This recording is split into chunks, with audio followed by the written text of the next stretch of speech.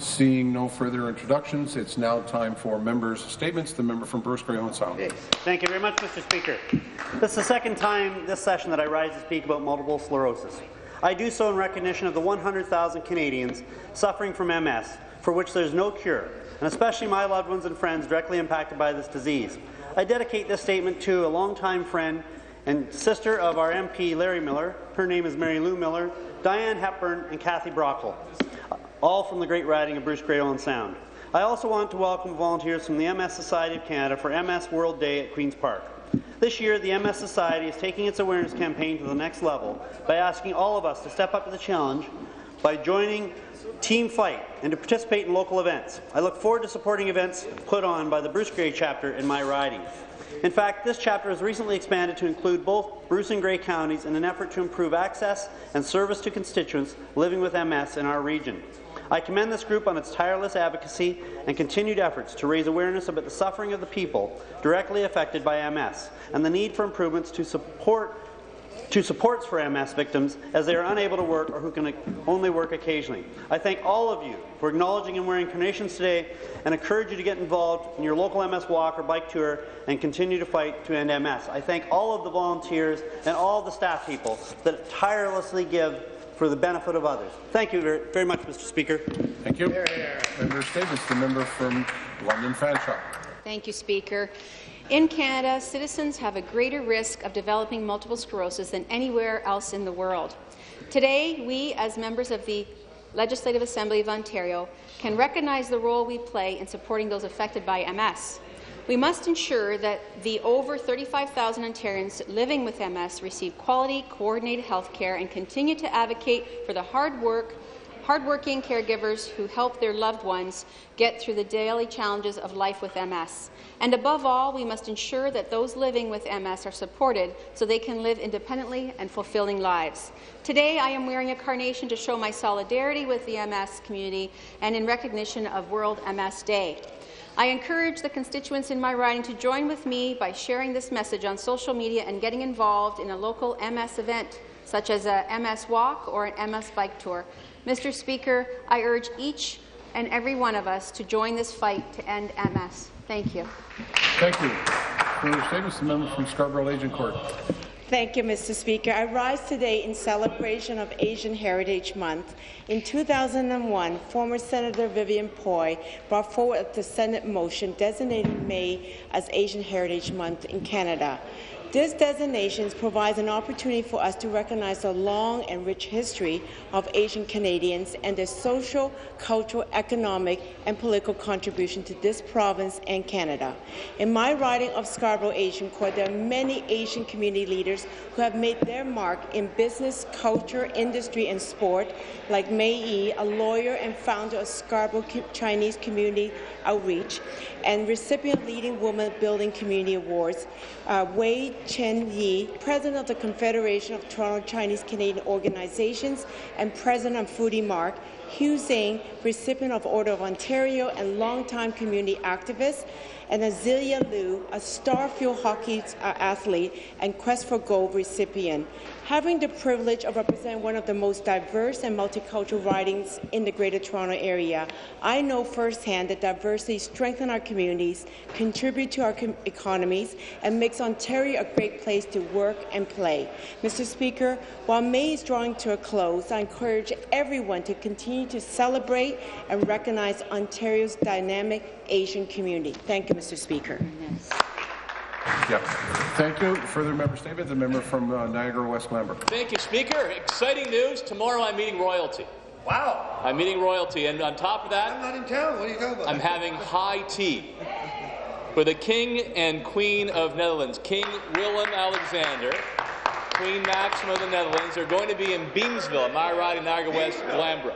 I think as members know, we've all risen, all three parties, in celebration the 70th anniversary of the liberation of the Netherlands and the major leading role that Canadian soldiers played in freeing that country.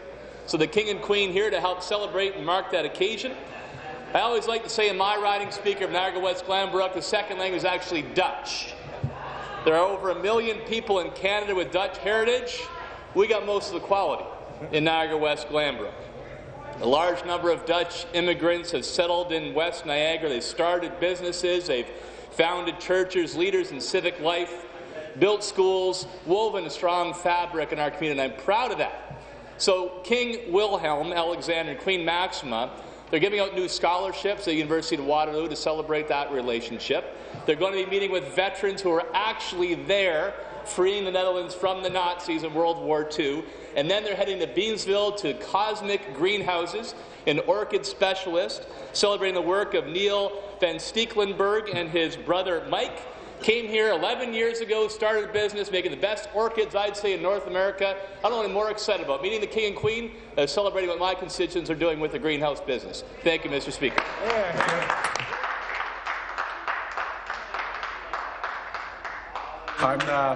I'm not lucky enough to have high tea, but I do get to greet them. Member statement, the member from Cambridge. Thank you, Speaker. I'm proud to have been a part of the fight against multiple sclerosis for many years. I've provided care and have arranged home services for many patients with MS in and out of hospitals in my home community of Cambridge, North Dumfries and Waterloo region, in my time as a nurse and a care coordinator at the Waterloo-Wellington CCAC. Speaker, Canada has the highest rate of MS in the world, and it's our jobs as public servants to support citizens of this great country when they're faced with such an unpredictable disease. In Ontario, over 35,000 people are living with this disease. I encourage my fellow members to advocate for income and employment support systems, which will ensure that those affected by MS will get the help as soon as they need it. Quality and coordinated health care is needed by those living with MS so that they and their loved ones can continue to live healthy, independent, fulfilling lives. Today and throughout MS Awareness Month, I'm wearing a carnation to signal my fight against MS, and I encourage all of you, as well as the constituents in your ridings, as well as mine, to join me to show our solidarity. Speaker, I want to thank the many great volunteers and staff of the newly formed Grand River chapter of the MS Society of Canada, which supports my community of Cambridge and the Waterloo region. Thank you all for choosing to fight to end MS. And Speaker, I urge each of us to continue demonstrating this fight during World MS Day and beyond. Thank you. Thank you. Further member statements. The member from Thornhill. Thank you very much, Mr. Speaker. I just want to mention my son Mitch has made it in. He's on the top with members of the Ehlers-Danlos Syndrome Support Group of Ontario, and there's two women up here as well who join them. And I'm rising today to speak about Ehlers-Danlos Syndrome, and this is May, which is Awareness Month for EDS. Ehlers-Danlos Syndrome is often misunderstood, under-recognized, and difficult to diagnose. And it's a connective tissue disorder, Mr. Speaker. I know this because my own son, Mitch, was diagnosed with this condition only 2 years ago. Its symptoms can range from extreme joint hypermobility, joint dislocations, impaired mobility, skin fragility, cranial instability, marked dizziness, cardiac irregularity, and severe chronic pain. The vascular form of Ehlers-Danlos syndrome places affected people at high risk of death due to spontaneous blood vessel rupture at an early age. Unfortunately, this disease is relatively unknown among the general public, and only some medical specialists fully recognize the nuances of Ehlers-Danlos syndrome. I hope we are successful in bringing EDS into the spotlight due to the serious, even life-threatening effects it can have on an individual and their families. It's often misdiagnosed, and many individuals have only received their diagnoses after seeing numerous medical specialists and undertaking many expensive medical tests.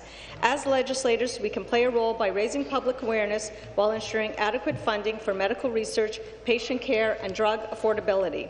This statement is intended to provide a first step in the process of identifying best care practices for patients and expediting medical research to find new treatments for Ehlers-Danlos syndrome. Thank you. For the member statements, the member from Barrie. Thank you, Speaker. I rise today to help bring awareness to neurofibromatosis. In many communities across Canada, including the City of Barrie, May is recognized as NF Month. On May the 17th, World NF Awareness Day, the CN Tower and Niagara Falls will be alight in blue and green, which are the official colours of NF. NF was once mistakenly thought to be Proteus syndrome, or commonly referred to as elephant man's disease.